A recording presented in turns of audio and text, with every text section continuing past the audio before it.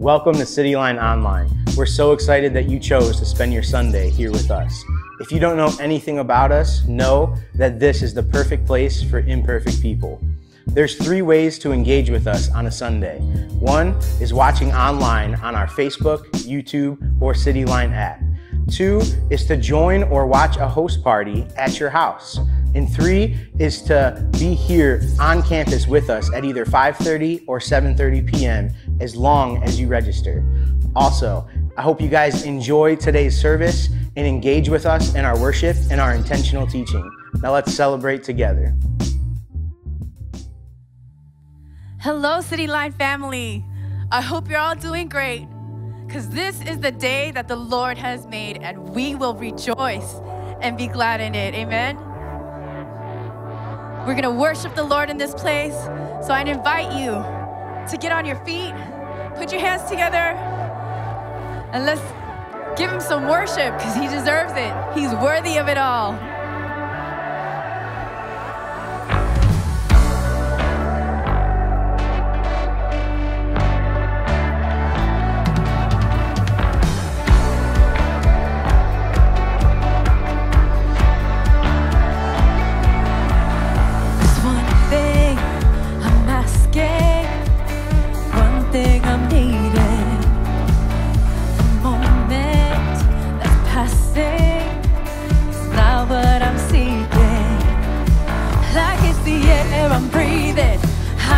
Your presence, feet on the earth, heart full of heaven, still for you, completely consumes me.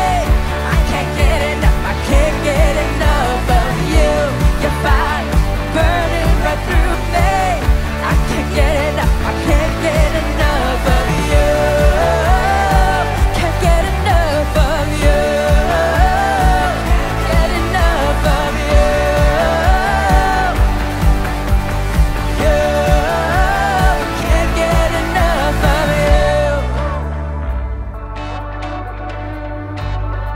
Can't get enough of you. Your spirit, more than a feeling. I don't need a reason to keep chasing who you are. Like it's the air I'm breathing. I want your presence, feet on the earth, heart full of heaven, still for you, really consumes me. I can't get enough, I can't get enough of you. Burning right through me. I can't get enough, I can't get enough of you. We can't get enough of you. Can't get enough of you. Oh, yeah. Can't get enough of you. We want more of you, Lord. Oh, sing it out. Every beat is yours. You can have it all. Take over like only you can. All I'm reaching for is you and nothing more. Take over like only you can. Every beat is yours. You can have it all. Take over like only you can. All I'm reaching for is you and nothing more. Take over like only you can.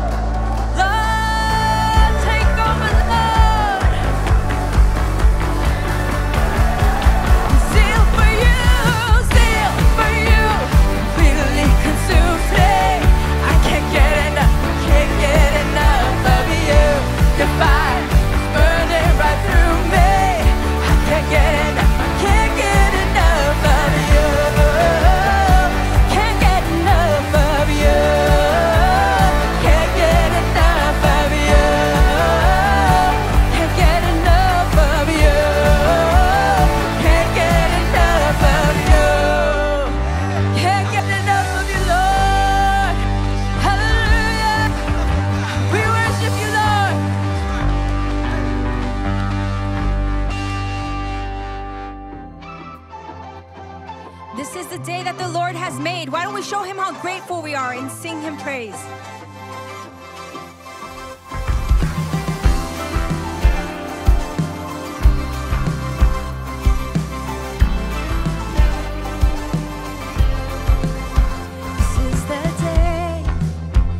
you have made. Whatever comes, I won't complain.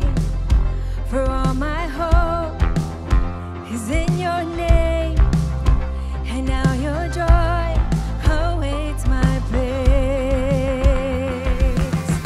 I give thanks for all you have done, and I will sing of your mercy and your love. Your love is unfailing, Lord, I am grateful.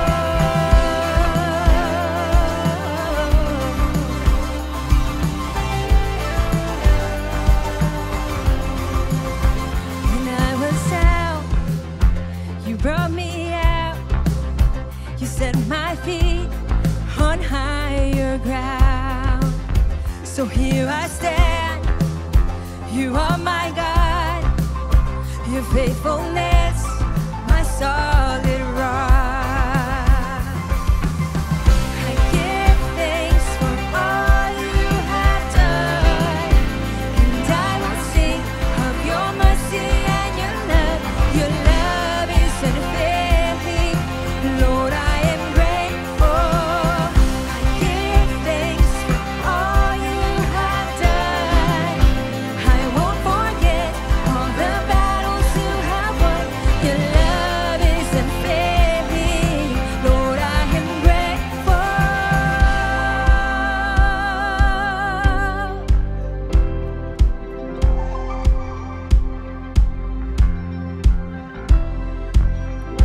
And as we lift our hands, the heavens open, heavens open. So let our lives declare the love our God has spoken over us. And as we lift our hands, the heavens open, heavens open. So let our lives declare the love our God has spoken over us. Yes, Jesus, we give you thanks, God. I give thanks for all you have done, and I will sing of your mercy and your love. Your love is unfailing, Lord, I am grateful. I give thanks for all you have done. I won't forget all the battles you have won. Your love is unfailing, Lord, I am grateful. I am grateful.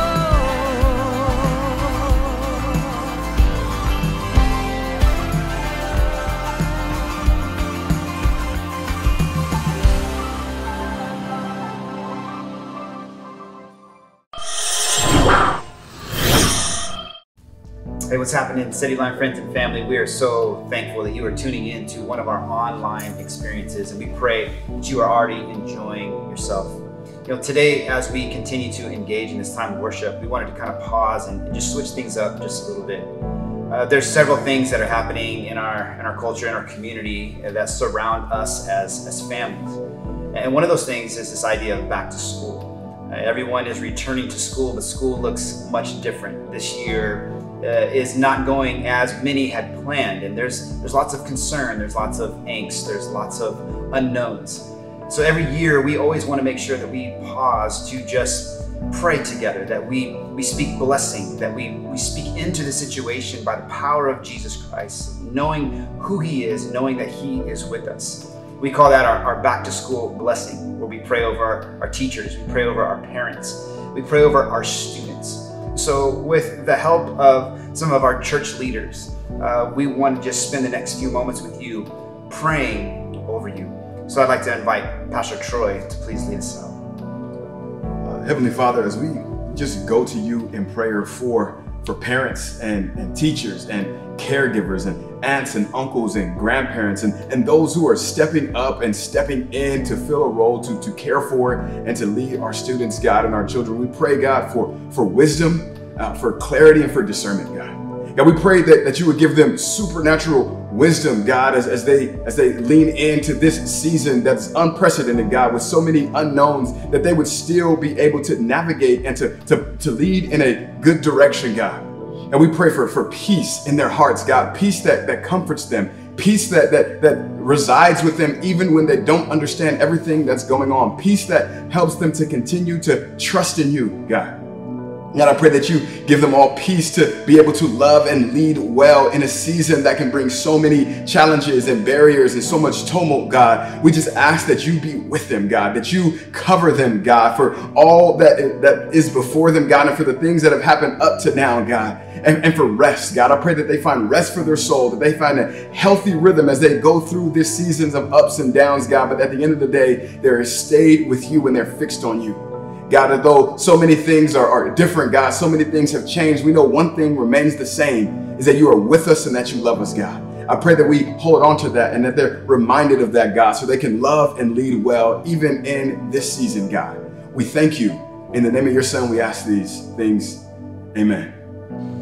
Heavenly Father, Lord, we just thank you for this new season, this fresh start. And Lord, even though it looks different for our middle schoolers and our high schoolers and even our college students, that we pray that they just know they can find peace, God, that they can find strength in you, and that ultimately that they can push through anything that's thrown at them. Lord, we just pray for resources and people to surround them, that they can walk with these students as they step into this unknown season of having classes online or whatever that looks like. Lord, we just pray for strength. Let them just know that they are not by themselves, but there are many who are going through this and many who are along with them through that process. Lord, we just pray for peace. We pray for hope. We pray for so many new things as they step into this world. Just give them what they need in this season and guide them through whatever phase of life they're going in. But Lord, we pray over this next semester that it is meaningful and that they're able to learn well and grow into who you want them to be, God. Lord, thank you for the students as they jump into the season, and thank you for just your continuous love and always your support. Amen. Father, we thank you for our children. We thank you for the joy that's inside of their hearts, that even in this pandemic, Father, and all the constant change, Father God, we know that you remain the same, Father, and we thank you that we can rest on that in this new season, Father, and that kids can find hope and joy, Father God, in your peace and your love, Father God, even in their homes as they are learning virtually or they're learning at their school, wherever they are, Father God, that they know that you are with them and that you will never leave them or forsake them, Father. I thank you for doing these things for your glory, for your honor, and for your name's sake. Amen. So Jesus, we lift all things up to you. We lift our families, our students, Lord, our schools, our teachers. God, we lift it all up to you. Father, I know that this is just a difficult season.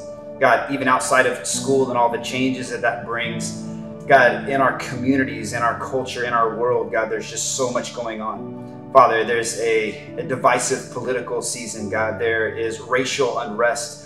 Father, there's pandemic concerns. Lord, there's all these things that none of us ever thought we would find ourselves in this moment. But Father, I fully believe, Lord, that it is our chance to now step up and shine bright as the body of Christ, Lord, as those who love you, those who are called by your name to display something different to the world around us. Father, Lord, knowing that justice, Lord God, and that compassion, Lord, and that love and that grace, Lord, those are biblical examples that we're pursuing and choosing to follow. And so, Father, I pray, Lord, over our communities. I pray over our church, Lord. I pray, God, your prayer, Jesus, that you had for your church, that we would be united, that we would be one, just as you and the Father are one. Father, I pray that you would come against the divide, Lord God, from whatever direction it might be coming from. Father, I pray, Lord, that you would come against, Lord God, the picking and choosing of sides, Lord God, and Lord, that we would see each other, God, Lord, for who we are, Lord, our true identity that comes from you, Lord, as a child of God, loved by you, cared for by you, Lord God, called out by you, Jesus. Lord, I pray, Father, that we would unite, that we would link arms, Father, Lord, that we would love one another, Lord, that your grace and that your mercy would abound in all things. Lord, I speak blessing over our church. I speak blessing over our families. I speak blessing over our community. God, we need you more than ever before. So, Father, we just invite you in to do what only you can do. And Father, we give you glory. We give you honor. We give you praise, God, that as we've said, you are with us. You've not forgot about us. You've not left us. You are with us. So, Father, continue to move in and through us. And we thank you for it. We give you all glory, honor, and praise today. In Jesus' name, amen. Church, thank you so much for joining with us in that intentional time of prayer. We are expecting an incredible school year and for great things to come in Jesus' name. Let's continue to worship God as we sing this next song together. As we continue in moments of worship, the song talks about coming back to the Father, but not just coming back to Him, running back to Him. And what the Word of God tells us is that when we draw close to God, He draws close to us. And just know that He's actually running towards us as well. Let's worship Him.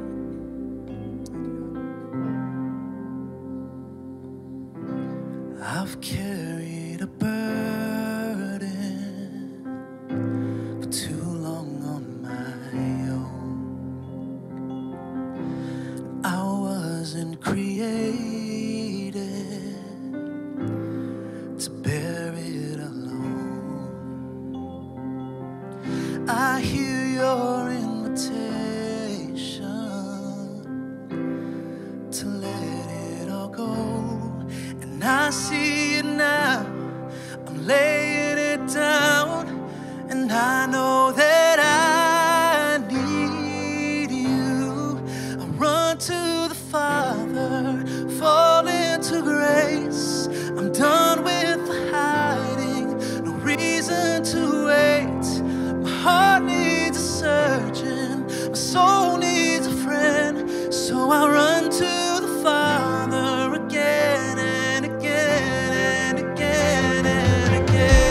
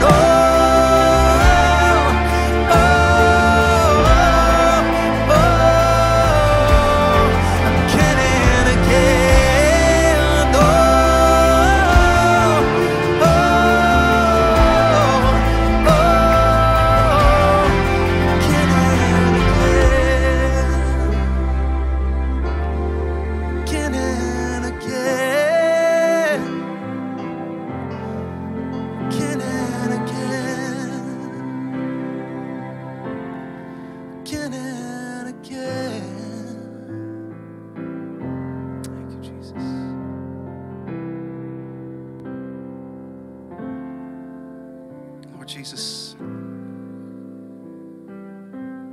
Father, we run to you. We run into your arms, Lord Jesus.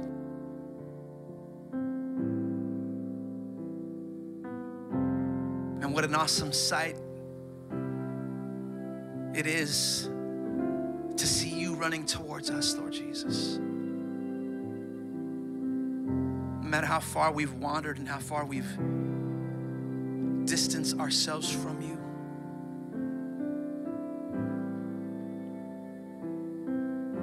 when we remember your loving kindness and your love and your faithfulness, we're reminded what a wonderful, awesome Father that we have. And we run back to you, Lord Jesus, and you welcome us with open arms, God. And we thank you, Jesus. We thank you, God, for your love, for your mercy, for your patience, for your faithfulness. Thank you, God. Thank you, Jesus. We just want to worship you. I want to continue worshiping you, Lord Jesus. Thank you, Jesus. Come on, let's just sit in this moment of worship right now. I run to the Father, fall into grace. I'm done with the hiding, no reason to wait. My heart found a surgeon, my soul found a friend. So I run to the Father again and again. I run to the Father, fall into grace. I'm done with the hiding, no reason to wait. My heart found a surgeon, my soul found a friend. So I run to the Father again. Let's sing it again. I run to the Father. I run to the Father, fall into grace. I'm done with the hiding, no reason to wait. My heart found a surgeon, my soul found a friend. So I run to the Father again. I run to the Father. I run to the Father, fall into grace.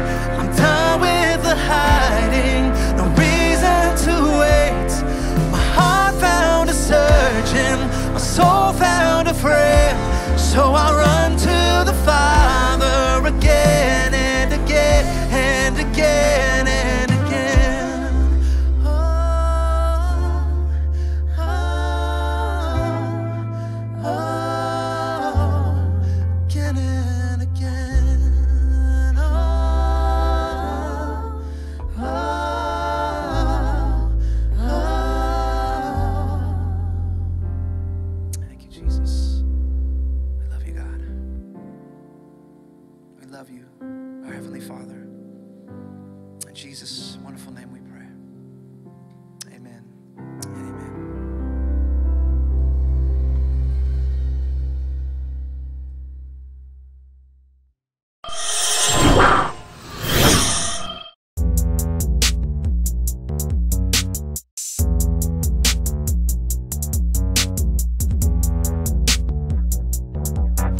Hey fam, we have a lot of exciting things that are going on, and we would love for you to tag someone in the chat or share this feed and reach out to some people who are around you.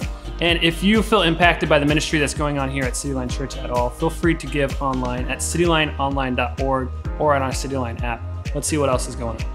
Pandemic or not, our God is great and He deserves our praise. We here at Cityline are going to come together on September 13th to put on Worship Weekend, live and online. We'll see you guys there. Hey, what's up, Cityline family? I don't know if you know this or not, but the church is alive and well. And there are people consistently taking next steps in their faith. And we're excited about that because that means Baptism Weekend is coming up. Yes, you heard me correct. Even in the middle of a pandemic, we're talking about safe, socially distanced, well taken care of baptisms where you can take a next step in your faith. It's September 13th. If you've been on the fence, if you've been thinking about it, if you've been wondering what is my next step since I've given my life to Jesus, I would say that that's baptism. And our question is, what are you waiting for? In fact, don't wait. Sign up today. You can sign up at citylineonline.org, or you can email baptism@citylineonline.org. We'll get you connected, we'll get you plugged in and ready to go down in Jesus' name, and you'll come up never the same.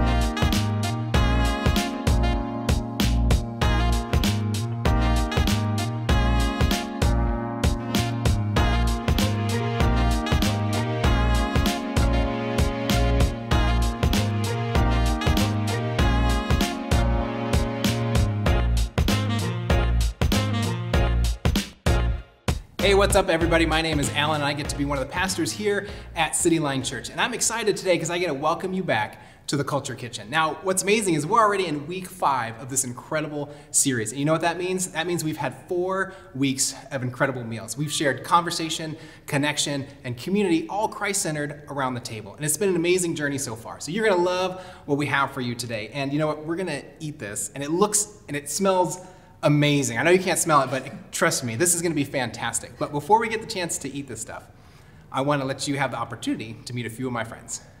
Hi everyone, my name is Sydney and I'm part of the team here at Cityline, and like Alan said, we are here with our Culture Kitchen and we have some amazing food to try.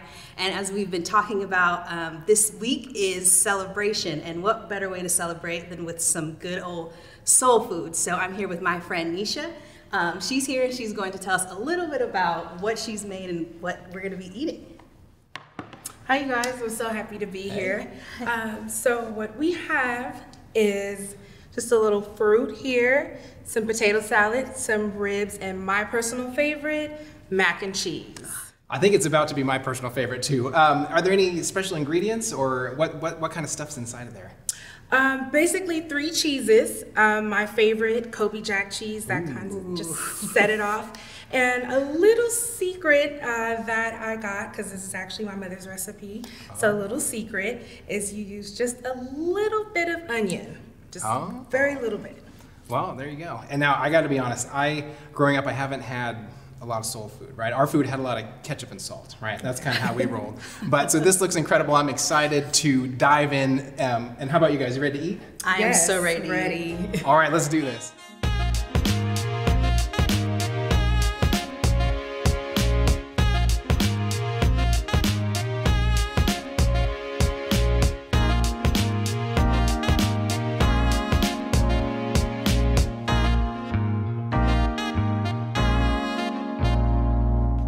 Well, we have our food here, and I'm ready to eat this mac and cheese. But I think before I start filling my mouth with food, I gotta know: is there a story behind this besides the amazing ingredients? Well, this is my mother's recipe. I'm pretty much the only one that can get it just quite almost like she makes it. It's 3 cheeses. You can actually use more. One time I used 5 cheeses, but it was a little too cheesy. I don't know if it could be too cheesy, but it was way cheesy. No, it's okay. So I use Kobe Jack cheese, a sharp cheddar, and then on top a mild cheddar. So, and then I layered it, so it just kind of like sat. So it kind of looks like mac pie, but it's baked. Oh, that's good. And you cook this for special occasions all the time? How do you guys usually enjoy this? Special occasions, cookouts, our holiday parties, or on Sundays, especially after church, which usually dinner is already done, and then after church everybody goes, to my mother's or to my house now, and we just have a ball, pig out, and watch some TV, and maybe take a nap afterwards, because sounds a lot like my mac and cheese equals nap. Yeah, well, it sounds like a celebration, and definitely mac and cheese does get you a little sleepy, so I can totally relate. It actually makes me think of celebrations I have with my family, and usually Christmas we have gumbo, which is like it's not Christmas unless we have gumbo, and it brings the family together. Usually, you know, cousins and uncles and aunts that I haven't seen the whole year. You know, like that is what draws everyone to my mom's house. So, and we just kind of catch up and celebrate, you know, the year we've had. So, yeah. What about you? That's so cool. And you know what's interesting? Like you talked about this idea of Sunday lunch and getting together afterwards.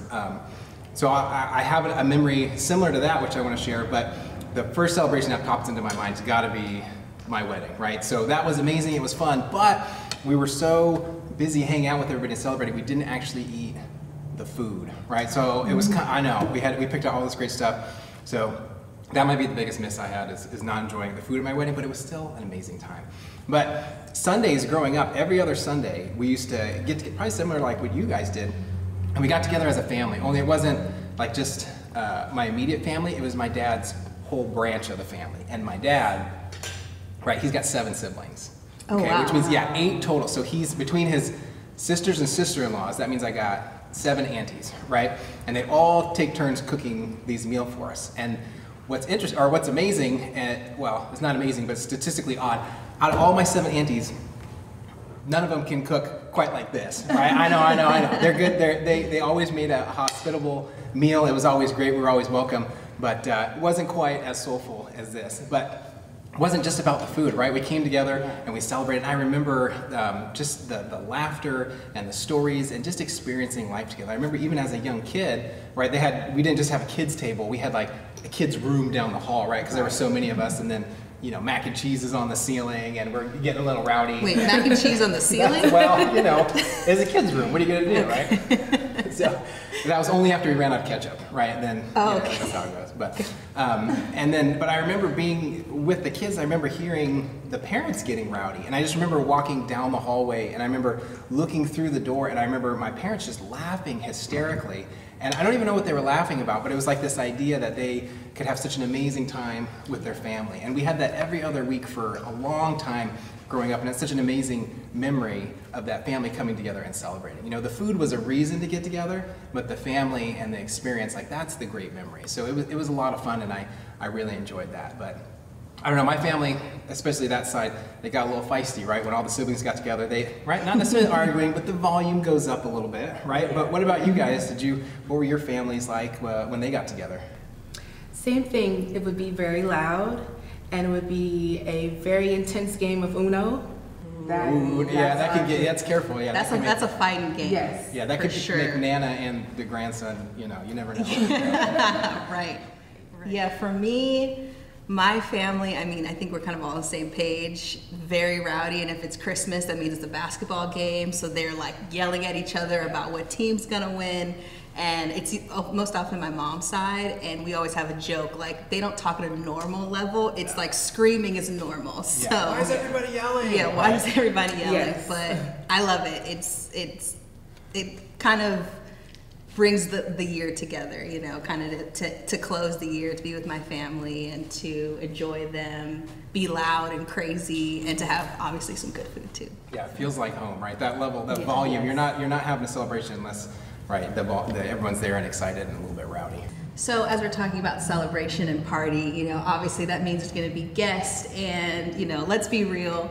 Sometimes we don't always get along with our family, and there's always that one person that you may think about, like, I don't know if I want to go if they're there. So could you just like tell me about when it comes to your family celebrations, like who's invited, you know, is it welcome, like what happens?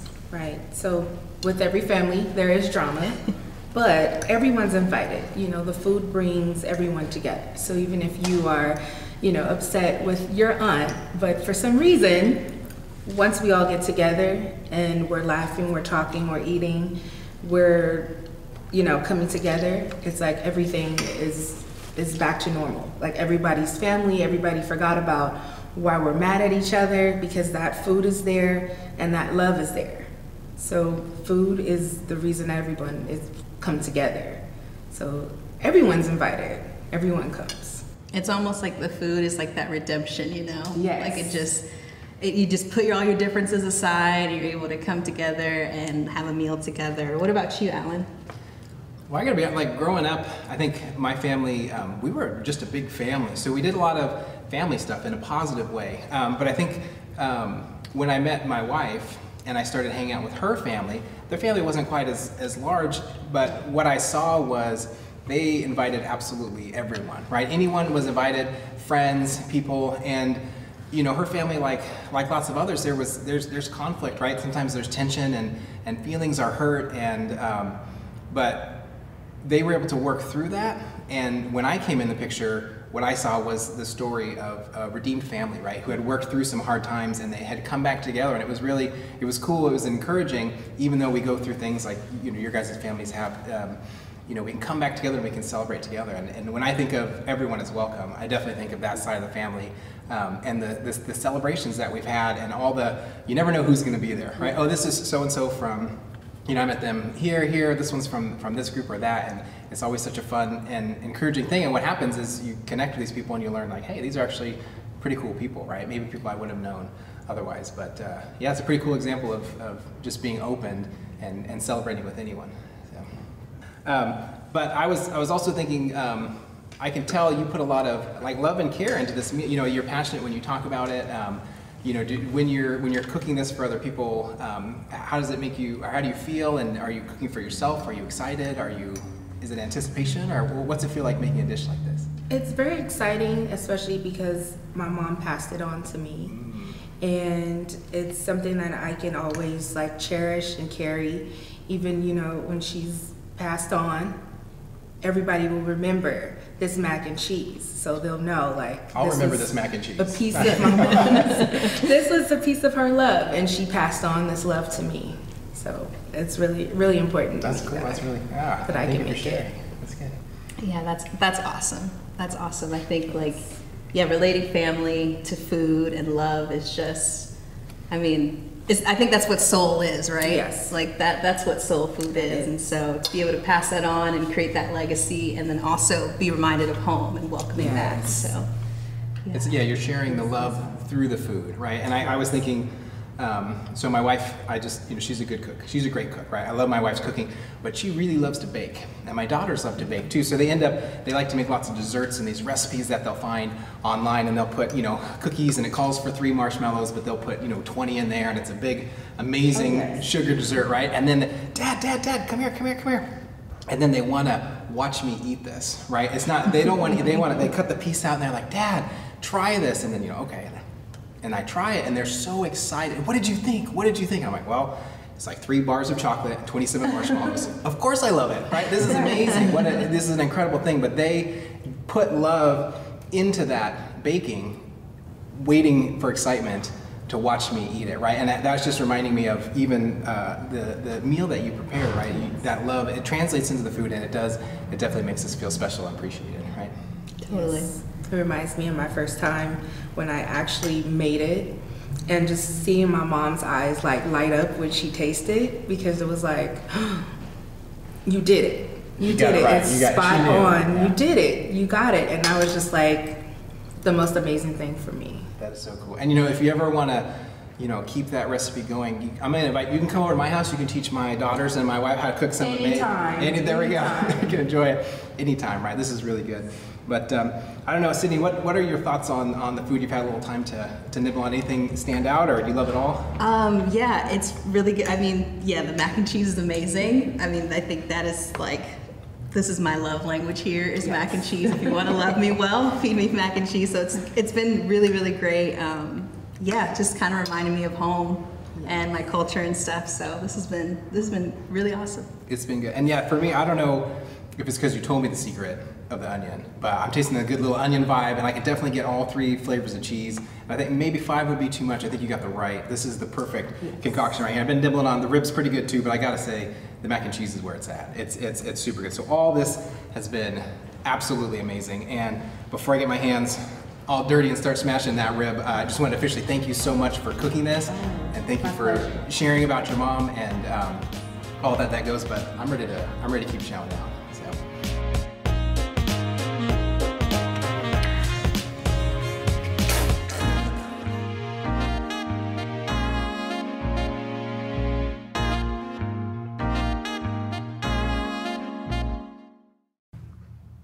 Honestly, that was so much fun. And you know what? I gotta admit, the food was, in fact, as good as it looked. It was amazing. And before we get too far into our teaching today, I just want to give a shout out to Nisha, right? So wherever you're at, give a little clap up. Nisha did an amazing job cooking some really good food, and it was fantastic. And then now, Sydney here, she didn't know I was gonna do this, but I'm gonna embarrass her too. I wanna thank Sydney for hanging out with us in the Culture Kitchen and also today. And I'm encouraged because it was only a year ago that she was in leadership college, right?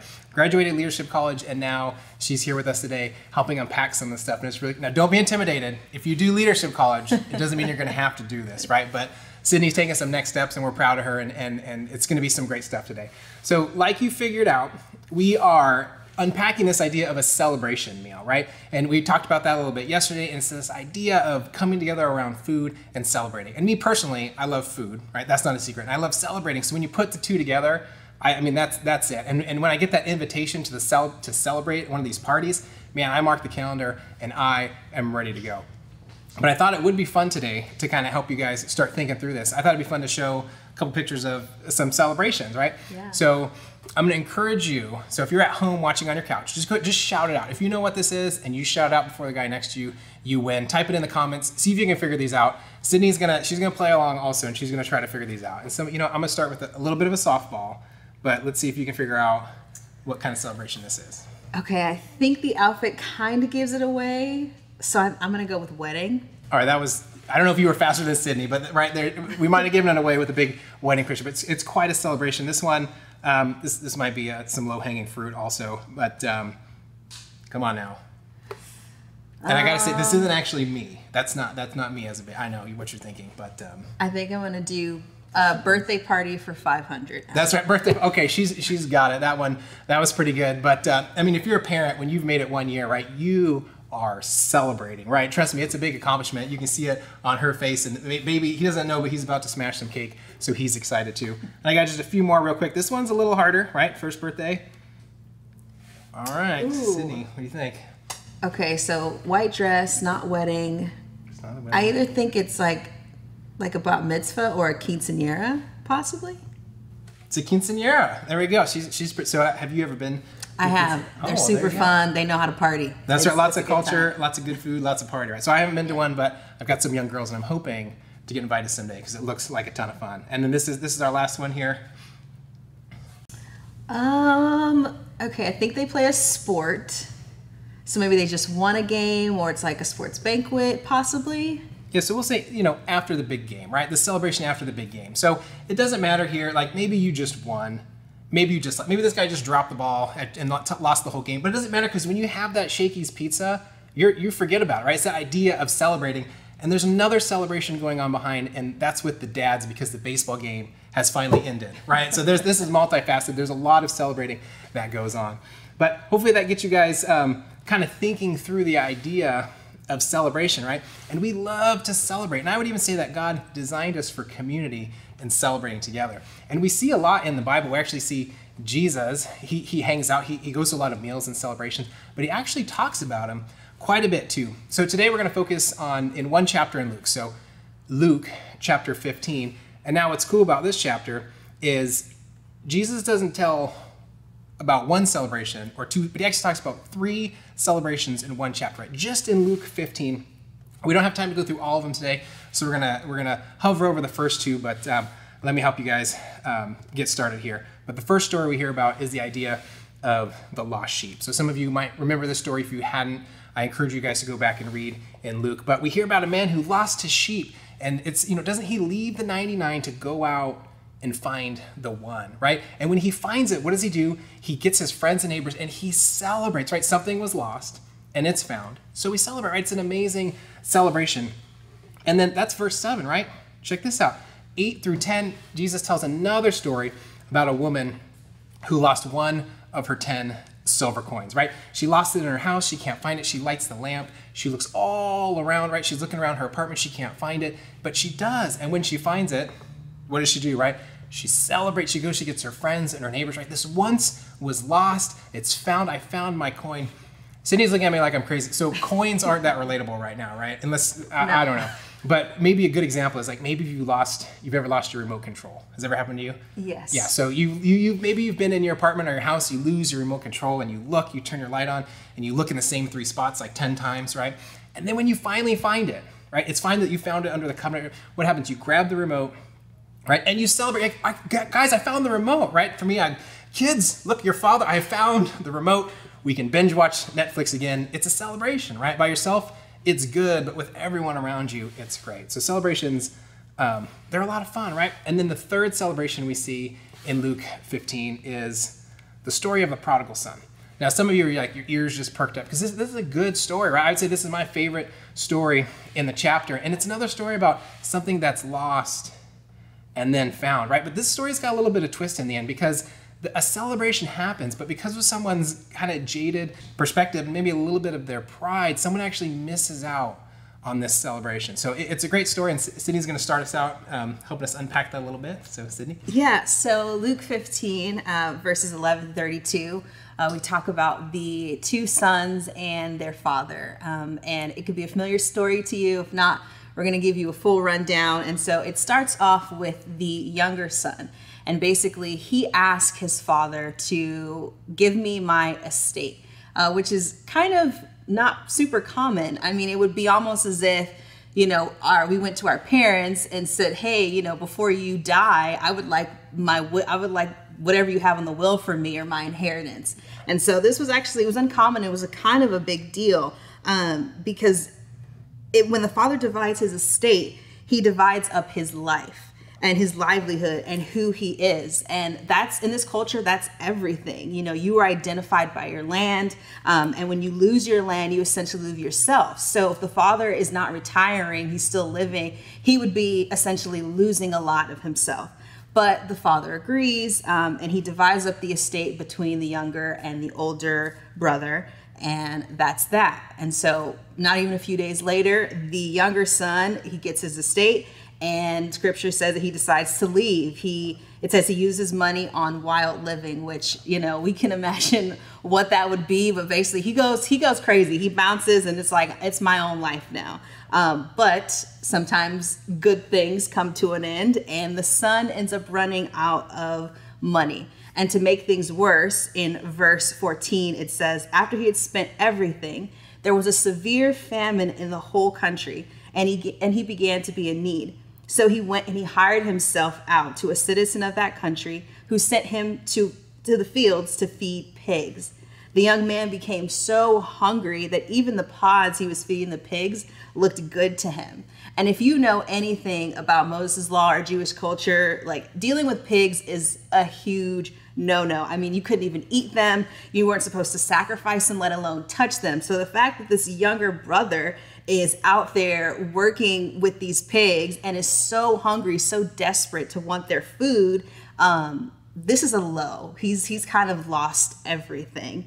But then something happens, and the younger son comes to the realization that he's better off at home, that the servants at his home are treated better than how he's living now. And he kind of reflects on the weight of what he's done. And he plans to tell his father. It says in verse 18, I will set out and go back to my father and say to him, Father, I have sinned against heaven and against you. I am no longer worthy to be called your son. Make me like one of your hired servants. So the younger son, like I said, he's realizing the weight of his sin, that he is going back home, and he's like, I won't even identify as your son. I will identify as something less than, just so that you can take me back. And as he's journeying on in the distance, his father sees him. And his father's filled with so much compassion, so much love, that he disregards that take me as a servant thing. He welcomes him back home, and he calls for a celebration, and he brings out like the best for his son. It says that they get the fattened calf and the robe. And I mean, like, it's a huge party. And in verse 24, it says, for this son of mine was dead and is alive again. He was lost and is found. So they began to celebrate. So, and that's amazing, right? And now we get into the second son, the older son, which we don't usually hear a lot about. But this is when the older son, he actually is been faithful. He's been doing the right things. He's actually on the fields now working for his father. And he gets word from the servant that his younger brother, the one who's made the mistakes, who's done the wrong, who's sinned against his father, is back, and they're throwing this party for him. And when he hears that, he becomes angry because he says he's never received any kind of celebration like this. So much anger to the point there, he doesn't even want to be a part of the party. And his father has to beg him to come to the party. And in verse 29, he's so adamant, he says, but he answered his father, look, all these years I've been slaving for you and never disobeyed your orders. Yet you never gave me even a young goat so I could celebrate with my friends. But when this son of yours has squandered your property with prostitutes comes home, you kill the fattened calf for him. Like he's comparing, their journeys and their walks. So I've done all of this good for you, and I've never even had any of this. And the father's response is interesting. He says, everything I have is already yours. Like there was no need for him to be worried or even insecure in the blessings that already had his name on it. But when somebody returns back home, when my son returns back home who has been far away from me, then we all can bring in that joy and celebrate that joy. So what does that mean for us? And I'm going to transition over to Alan and so we can kind of talk about those three characters. Awesome, thanks. Well, we're going to unpack those three characters a little bit more. But before we do, I think it's worth mentioning, it's always interesting to me to see how Jesus seems to always know who's listening, right? And, if he's talking to the farmers, he's, hey, let me tell you about a story about the good soil or the seed that falls, here or there. And, hey, you guys like to fish? What about being a fishers of men, right? It's like he relates to the audience so well. And I think in this story, it's worth mentioning that he's surrounded by people. And there's kind of two groups of people. And I'm going to plant a seed here and kind of mention who they were. But there's the tax collectors and the sinners. And then there's the Pharisees and the teachers of the law, right? So there's two groups that are here kind of listening to this parable. And I think, you guys might be able to connect some dots as we start to unpack this. But let me start with the younger brother, right? And I think everybody loves, I don't know if loves is the right term, but everybody enjoys the idea of this younger brother, right? He's so relatable. It's such an amazing romantic story of just amazing love from a father, right? Like Sydney told us, he got a share of the estate, right? And like she said, it didn't normally happen until the father was dead. So basically, I wish you were dead. I want your stuff. And how does he repay the father? He goes out and he squanders it all, right? He goes out and he spends everything and he makes a mess out of everything, right? And now what happens is when he says, I want your stuff, and he does this, he's far from the father, right? And this son, he wants control of the father, but he's doing it by taking control of his stuff, right? The father gives him everything, and he's basically saying, I can do a better job with this. I can do this by myself, right? And he squanders it, right? He's far away from God. He makes a lot of decisions where, they're not that great. And this younger brother, he kind of represents, I would say, a more traditional view of sin, right? And maybe some of you have been there. Maybe you've been far from God. Maybe you know someone right now. Maybe you have a sibling or a son who's far or in a faraway land. And when you look at them, you think, yeah, that's sin, right? Like that's definitely sin, right? And we see in this story that the brother, he tried to figure it out himself, but we all know how that turns out, right? And again, most of us think of this brother when we think of this story and that amazing love of the father when he returns. So this brother helps show us that there's nothing we can do to separate us from the love of God, right? There's nothing we can do. He had some pretty aggressive sin that we hear, prostitutes, self-indulgence, self-discovery, all these things, right? But none of those mistakes could separate him from the love of the Father, right? And it's an amazing redemption story, and it's so cool, and it's fun to remember and think back on. So I think a lot of times we do think of the younger brother first, but there's a second brother, right? And that's the older brother. And he's often overlooked because he's not, well, sometimes older brothers get overlooked, right? It's all about the younger brother. But this time, he's also a very important part of the story. And when he confronts the dad, and he says, what's going on here, right? The celebration has happened. The son, he comes back. He confronts the dad. And he says, your son has returned, right? He's mad. Even his language, like, your son. It's not my brother. It's your son. He returned. And what did you do? you gave him the fattened calf, right? Like a little bit like Sydney talked about. It's like that idea that you took that calf, we saved that for celebrations, right? How dare you celebrate my little brother? How dare you make a celebration feast? How dare you cook some soul food, right? How dare you throw a party? I bet there's mac and cheese at that party, right? Yeah, that party was going on. And what we saw in that verse 29, he was so mad. All these years I've been slaving for you, and I never disobeyed your orders, right? You never even gave me a goat. But that son of yours, right? That son, not my brother, that son, he squandered it all, right? Prostitutes, all of it, and he came home and you killed the calf for him, right? Basically, he's saying, all these years I've been slaving for you. Here's the reasons I reject your decision, right? Because I'm always right. I know better. I've earned this, right? I'm the perfect son. And it's not his goodness, or it's not his sin that keeps him away from the Father. It's actually his righteousness, right? Just like the other brother, he's trying to control the Father, but he does it in a different way. He does it by doing it everything right. This brother, right, he wanted the Father's things too, but instead of being bad, right, he did it by being good, by obeying. I can control the Father and the Father's things by earning this, right? I earned my way in. I should have some say in this, right? Especially if you're gonna mess with my food, right? Don't mess with my food. I helped you earn that food. And at the party, like we heard, that brother, he publicly humiliates the Father, right? He abandoned the party. So maybe it's like, maybe you've been to a wedding and there's been some family drama. There's people outside, they don't like that the wedding's going on, but there's a ruckus, it's rowdy, right? He's causing a scene. I think that's what's going on here. That younger brother, he's outside, he's defiant, he's mad, right? He's causing a fuss. I won't be a part of this celebration. I won't be a part of this party. Your son, right? How dare you take him back? And then what does the Father do? Right? I think he does the unexpected here.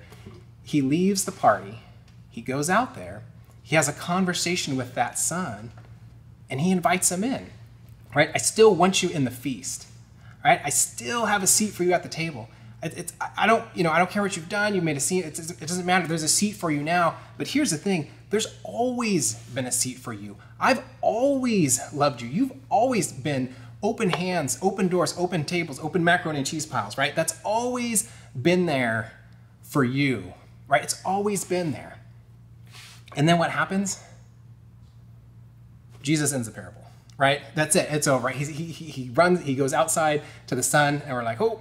But I think what happens here at the end of the story, the bad one is saved, and the good one is lost, right? He's left outside the celebration. I would even say, right? He blew it, right? And he was not lost in spite of his goodness. He was lost because of it. And I think even for ourselves, sometimes it's easy to think, if I'm a good person, if I'm morally responsible, I've done X, Y, and Z, I kind of deserve this. I should be in control of my destiny or this or that. And I don't actually need this, right? And even when things are going really well, we can kind of drift away and feel like we can do it on our own and earn our way into control, right?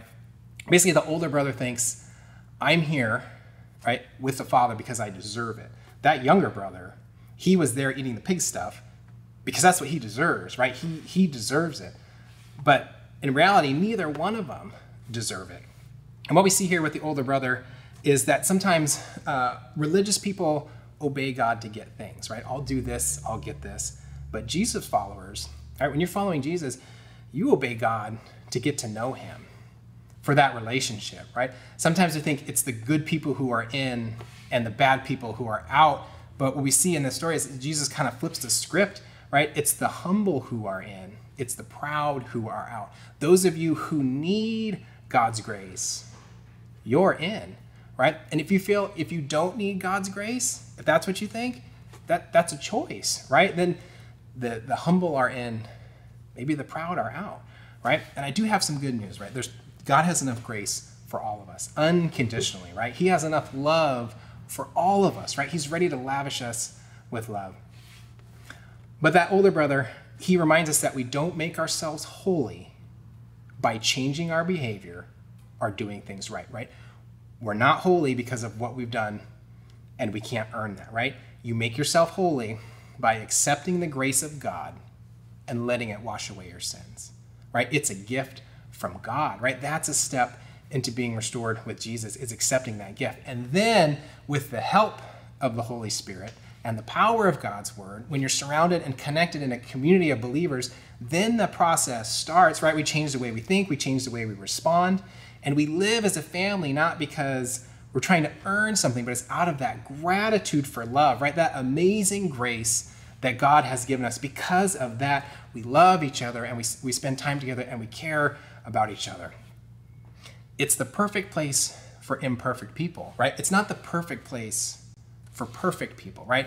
It's an unconditional love, right? And that's what we're seeing here. And I think what we see is none of us deserve it, right? That's what we talked about, whether you're, no matter what you've done, whether you tried to earn your way in or you've been really far from God, anywhere on that spectrum, we're learning through this story that we need the love, the love and the step of the Father, right? And that's where the Father comes into the story. So we see the Father, and I want to back up and say, I think sometimes some of us might have a hard time with the idea of a loving father, right? Maybe you didn't have a great relationship with your dad. Maybe you didn't have a dad in the picture. Maybe it's a little bit skewed. I think Jesus is trying to level set in this parable, and he's trying to help us understand what the love of a father, what does that actually feel like? What does that look like? When I say a loving father, here's what I mean, right? Remember when that younger son returned? It's like Sydney talked about. He ran to him. He lifted his robe up and he ran out to him. He didn't wait for the excuse, oh, take me back for these reasons. No, it was unconditional. He lavished his love upon him. He put a robe on him. He put the ring on his finger. You have your shoes back. I want to restore your dignity. And he lavishes this boy with love, not because of what the boy was going to say, but because he loved the boy, right? The boy came back. But here's what's interesting. In this story, the father actually reaches out to both of the brothers, doesn't he? Mm-hmm. A lot of times we think more about that younger brother, but he reaches out to the older brother too. He leaves the party and goes out to the older brother. He's calling that older brother to lean in, right? Let go, come in. The celebration is happening.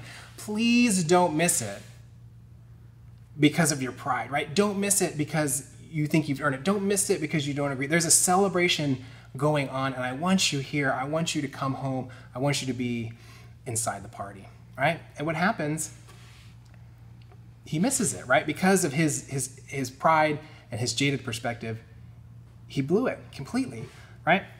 It's like I was saying, sometimes we struggle with the idea of a father, right? But the father in this story, does it sound like you have to earn your love? Does it sound like there's something you can do to separate you, or these boys can do to separate themselves from the love of the Father? And if in fact this is Jesus trying to give us a snapshot of the Father in heaven, right? Is there something we can do to separate us from the love of the Father, right? Is there something we have to do to earn the love of the Father? Does it sound like he's making it hard to come home, right? Does it sound like it's based on our accomplishments, right? How does the Father see you? Does he only think about your past, or does he dream about your future, right? And when the Father comes to you with open arms, do you see him as a loving Father? And then the next question would be, how do you respond to that love? And it's incredible. So I told Cindy I like this story. It's an incredible story. There's a lot of really good stuff here. But Cindy's got a few more takeaways that she'd love to share with us as well. Yes, the story of forgiveness and love and redemption and compassion. It's incredible. And we just want to leave you with just a few thoughts on some takeaways of this story. And like Alan was saying, with the older brother and having that checkbox and trying to do right and do everything, we have to look at our motives as well. Is that for the first takeaway is that we serve out of an overflow of a relationship, not out of an obligation to get things from God. I think sometimes religion will tell us that we have to do this and do that to earn God's love. But from this story, there's absolutely nothing that either brother could have done to make him welcome the younger brother back and also run after the older brother when he's decided to be away from the celebration. It is out of that love that God freely gives is why we serve, not serve to get love. And the second takeaway is God's love is bigger than your greatest mistake. Amen. I'm just going to amen that. I love that takeaway. And then what's the verse, Psalms 85, verse 2. You forgave the guilt of your people. Yes, you have covered all of their sins. When we make mistakes, when we have regrets, we have experiences that we don't like, when we have failures, there's absolutely nothing that could keep you from God. Absolutely nothing. And coming home to him, coming back to yourself, you won't hear, "I told you so," especially if the Father is a reflection of our Father in heaven. That no matter what it is, no mistake, it's God's love is there for you if you would accept it. And lastly, all are welcome to the table. With Luke 15:7 says, "In the same way, there is more joy in heaven over one lost sinner who repents and returns to God than over 99 others who are righteous and haven't strayed away." Church, I want you to know that all of us are welcome to God's table. Again, doesn't matter your past. And how Alan said, God's he's not focused on your past. He's dreaming of your future. Would you dream with him? Would you step into that? Would you lean into that? And when you lean into that, when you see your brothers and sisters who may be disconnected, may be completely far turned away from God for whatever reason, hurt, whatever it is, that we put our pride aside and we would forgive and have compassion for them and welcome them back. Just as the heavens, like it says the verse, the heavens will rejoice. Because there's joy in it for all of us, all parties. So in that, what happens to someone who is far from God and we act like the older brothers in our church? Like God kind of gives us two options, the older brother or the father. Prideful, insecure, or loving, forgiving, ready to go on the journey with you. And maybe you're one of those today, but you can step into that love for yourself and also for others. Because when the love of God and the power of God is in us, like we attract those people. And so if we can be kind, if we can love those, if we can say, "I'm coming alongside of you," because God did it for us. And there's nothing that we could have done. We can't check a box. We can do absolutely nothing. And then we don't change our lives to earn forgiveness. Out of gratitude, we change the way that we live. We don't change in order to be accepted by God. We're just accepted. So maybe today that's you. And you're feeling disconnected, you're feeling far from God. You may even already go to church and just life has happened. But God's right there to welcome you back, to run, to love on you, to give you that fattened calf or that macaroni and cheese or whatever it is. And the church, and we're here for you as well. So would you step into that? Because God has so much good for you. Let's pray. Dear Heavenly Father, we thank you so much for who you are and that you are a loving and compassionate Father, that no matter what our past looks like, our mistakes, our regrets, that you run to us with open arms, that you care about the 99 and you care about the one. God, there's nothing that we could have done to earn this, and so we thank you for that. God, I pray over our church as we move into the next parts of our lives and we're able to take on that love of the Father. It's in your name we pray. Amen.